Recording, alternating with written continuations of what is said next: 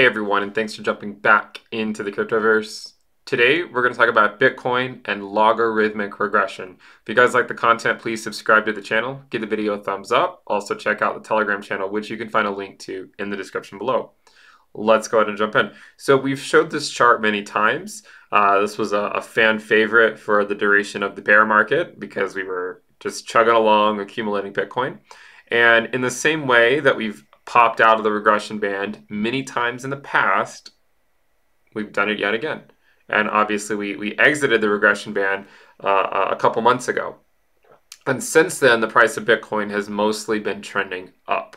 Now, one of the interesting things about a chart like this is that it makes us wonder, is there anything from this regression line that's fit to quote unquote non-bubble data that can be useful in terms of looking at extension from the regression line?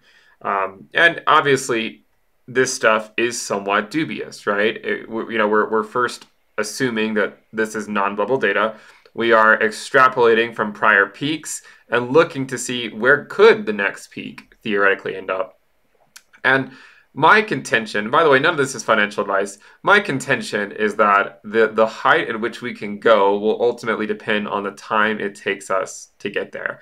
That's more or less what I think. Now, if you look closely, you can see that the extension from our fair value regression band gets closer and closer each market cycle peak.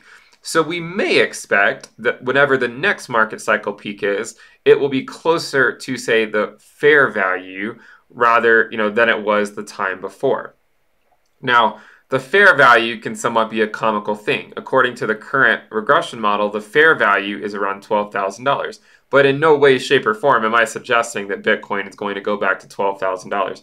You can see that we left the regression band back in 2017 at $1,000, and we didn't return back to it until $3,000. So it had gone up 3x by the time we had returned to it. In the same manner, you can see we left the regression band around 13K or so. We may not return to the regression band until the price of Bitcoin or until the fair value of the regression band gets to 40 or 50K potentially, and it could be years away. So we have to recognize that the time we spend above the regression band can go on for years, and that it's not necessarily like 2019 every single time where we just poke our head above it and then come back down. But in terms of looking at the extension from the 20-week, or sorry, not the 20-week, in terms of looking at the extension from, say, the fair value regression band, what we can do is we can look at the percent difference. Okay, by the way, this is just extending it out. We can look at the percent difference. And by the way, I will remind you guys, make sure you subscribe to the channel. Let's go for 120,000 subscribers. I do appreciate you guys supporting the channel. So make sure you subscribe, give the video a thumbs up, and also check out the Telegram channel. All this you can find a link to in the description below. So this chart shows basically the percent difference between the price and the fair value logarithmic regression trend line. And one of the interesting things is you can see that it generally is decreasing, right? Each market cycle peak is not as far extended as the prior one when measuring it in reference to this regression band.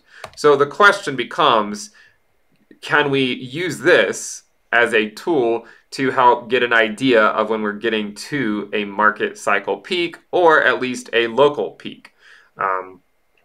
And so obviously, the answer to that question remains up in the air. We simply do not know.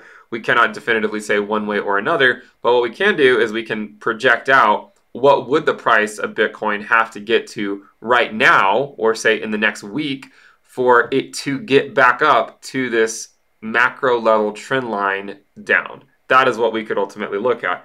And you might say, well, it looks like we're already relatively close. This is a logarithmic scale. So each of these ticks that end up getting closer and closer together are another 100% up, right? This is 100%, 200, 300, 400, 500. So this, while it might not look like much, it is a pretty substantial move. For instance, if you were to look at where this currently would be, it would be around a 550% overvaluation from the fair value trend line for us to reach this macroscopic downtrend of the price of Bitcoin with respect to the regression line. Now, the current quote-unquote fair value of Bitcoin is approaching 12K. It's around 12K. And so if we were to reach this area up here, it would correspond to a valuation, an overvaluation from the fair value at the present day of approximately 550%. Now, if the fair value is 12,000, and to reach this trend line, it would correspond to an overvaluation of 550%. Then we just have to multiply this by 6.5. You might say, well, is it not 5.5? No, remember, 100% is a 2x. So a 500% is 6x, therefore 550% would be 6.5. So a 6.5 multiple on the fair value is $12,000 would actually put it at $78,000. So for us to reach this point up here, we would need to get to approximately $78,000 plus or minus a few K, right? What's a few K among friends? Now, one thing we have to remind you is that there's no definitive thing saying that this has to peak here. It could come above it. It could come below it. So far, we only have 3 data points. And, some maybe come slightly up to it, some extend into it. But the point is to say we simply have no idea exactly where a peak could be. Another thing to consider is that, so there's a lot of different theories, right? There's a lot of different market cycle theories. Right now, if we continue this pace upward, we would reach this point in a few weeks. Forget, later on, we would reach this point in a few weeks at around close to $80,000. However, if the peak comes later on, say in late 2021, then it might correspond to things cooling off for a while before trending back up. And then from there, we would look at the overvaluation. And you might say, well, you said the more time it takes, the higher we should go. But this looks like it'd be a lower overvaluation. Well, yes, it would be a lower overvaluation from the fair value trend line. But by that time, the fair value of Bitcoin could be 20K. It could be 19K, 20K or something.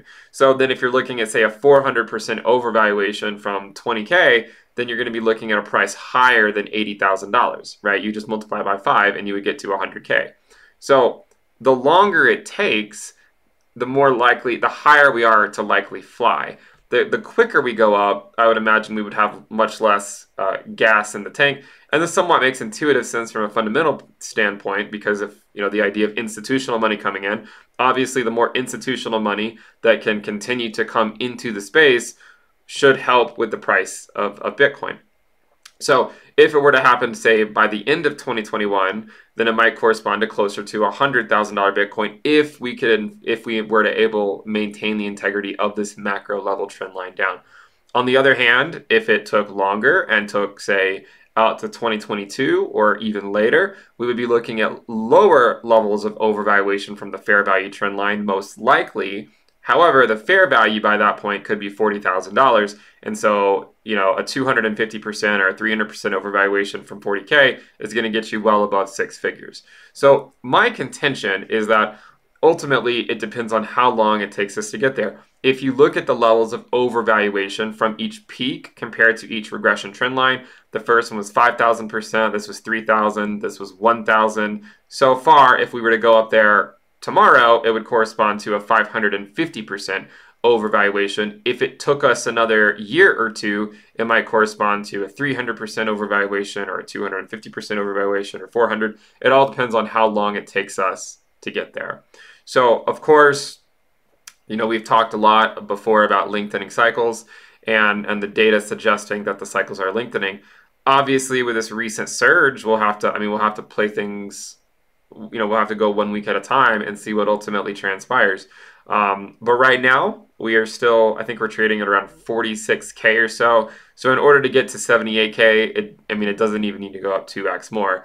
A 2x from here would get us even above this line if it were to happen in, say, the next week. A 2x from here that took us 2 years to do would, it would not necessarily get us above the line because, again, the fair value would be trending up each and every week. So I think we'll just have to play things by ear, see how things pan out over the next few weeks and months, see if we ultimately get a correction and in which we cool off for a while, or if we end up just completely going into manic bubble speculation mode and continuing to push the upper limits. If you look at this on a log scale, it's an interesting view. But you can see, generally speaking, when we're in the regression line, it's a historically great time to accumulate Bitcoin. And when we're above it, we're more or less in no man's land, and we don't know when the cycle peak will come exactly, but we certainly have our different models to try to give us some insight into that. If you guys like the content, remember we have the premium list. If you want to lock in the lower rate for the altcoin season sale, I would suggest clicking on the link in the description below. You'll get access to weekly reports, weekly premium videos, the Telegram alerts channel, the risk dashboard, and we also are going to start doing more premium only live streams. We did one earlier today. Probably going to end up doing more of those. I imagine I'll focus more and more on that stuff as the market cycle progresses. So make sure you guys check that out if you want to lock in the lower rate. Subscribe to the channel, give the video a thumbs up, and check out the Telegram channel, which you can find a link to in the description below.